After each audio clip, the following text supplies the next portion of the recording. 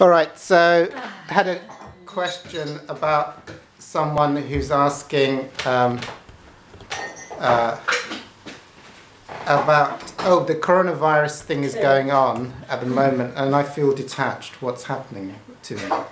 What's happening? There's a couple of things. I mean, one of the things is, they're both related. So when you do something like, quite a few things can happen. When you're practicing the observer or going to groups where in the field of the group, a lot of people are practicing the observer, you tend to get it. You tend to get it through the group experience. So the intuitive capacity for observing and detaching can be very strong. That is great. If you're not hooking into the insanity that's going around about coronavirus, then that's brilliant. You don't want to be hooking in. It gets a lot worse when you start believing and hooking into everything that's being said. So it's a state of grace. Now, another thing that can happen with spiritual seekers, and it's very often with people who've done a lot of spiritual work, is they can have periods of intense grace where nothing touches them. Now, sometimes if you practice the observer or go to groups where the observer is going on, you can facilitate the observer happening very strongly for periods of time. It's almost like you get it from the group. When several people are in the observer in a group or have that strong feeling, it tends to impart itself on anyone who brings it. So you just get it from the group energy. That can happen, and if you're observing and not clinging on to all the belief systems and all the negativity in the world, that is great. Take it as a state of grace that you're not hooking in to limited belief systems and fears that are going on. And it's almost like, because the conscious contact with God or the spiritual experience is so intense, you're immunized from picking up data from the world.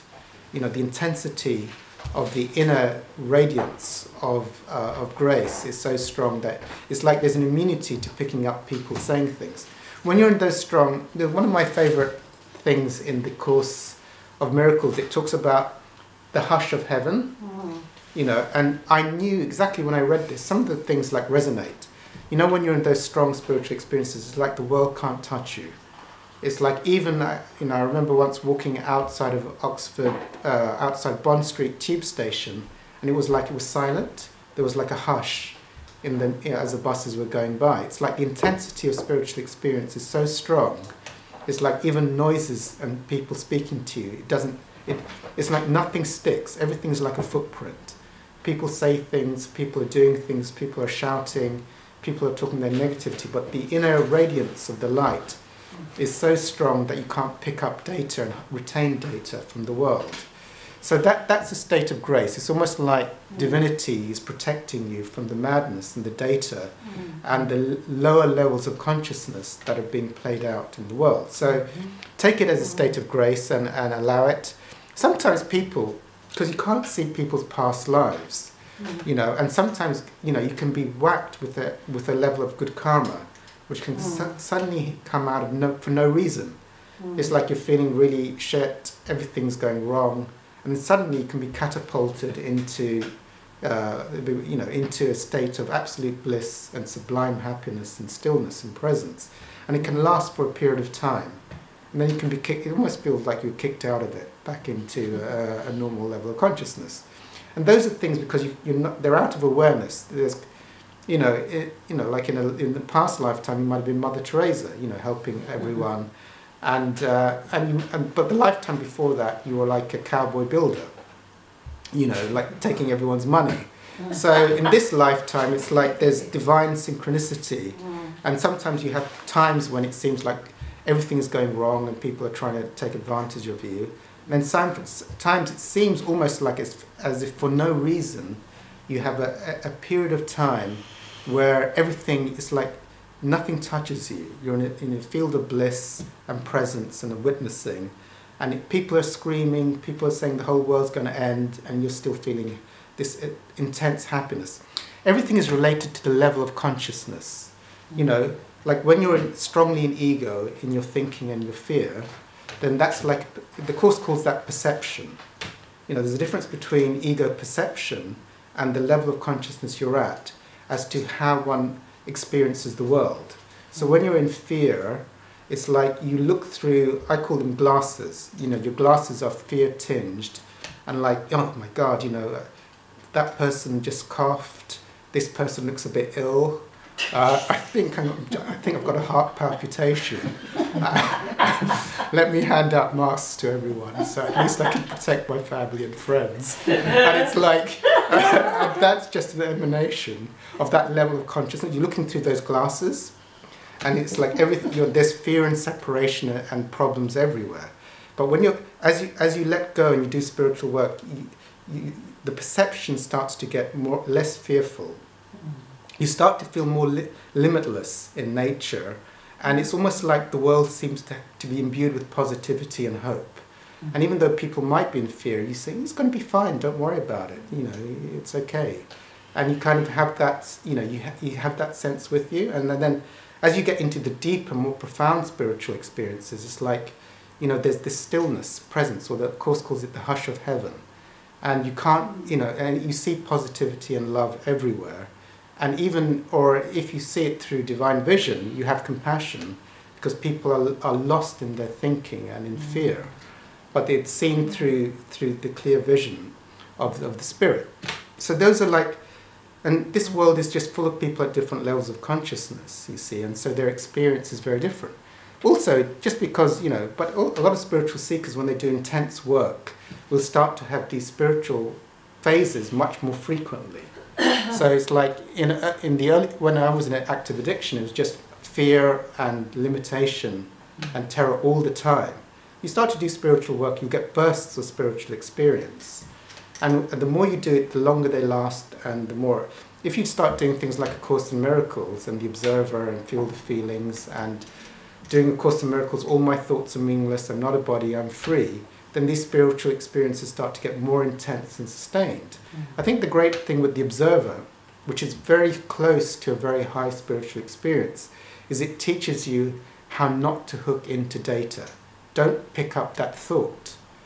Now, what happens when some people are catapulted into spiritual experiences, but they haven't yet sort of done a lot of spiritual work, so they can go into very high spiritual experiences and not know why they're in those spiritual experiences. And then something happens like I know someone, you know, they got a letter through the door, and then they get hooked out, you know, or, you know, your dog gets run over, and then suddenly you start tracking, and then you get pulled back into a low level of consciousness. But the more you do, the more you get more advanced. There's an innate capacity of consciousness not to pick up, basically. Do not pick up the next meaningful thought. Do not pick up that handbag. Do not pick up that donut or that cake. It's not a mental thing, because there's such a divine inspirational inner willingness beyond the field of thinking to just stay within, and in those fields of consciousness not to pick up the world. Pick up, you know, like, basically you could say the world is full of belief systems. You know, the collective unconscious, the collective belief systems. It's like this world is full of data, like pick this up, pick that up, pick this up. You know, so but as you get deeper within, it's like a protective field. It's like God's grace looking after you. You don't have to pick up everything that's being thrown at you.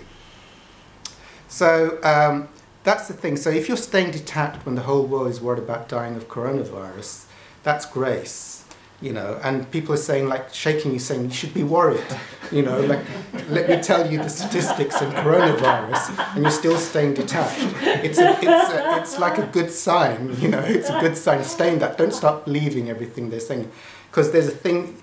You know, when people start screaming at you, it's like an invitation to start tracking the world and picking up the negativity of the world.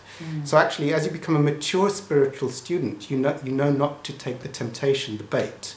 You know, if you're serene, you know, people in fear or people in dishonesty and non-integrity always want to grab you down. You know, like, they're feeling fearful. I think I'm going to die. Everyone's got a mask on. I want you to be, you shouldn't be serene. I don't want you to be serene. Like, take this seriously. Like, have some fear. Let me like read the newspaper, see how bad this stuff is, you know. So the world almost like wants to suck you in when you're in these sublime states.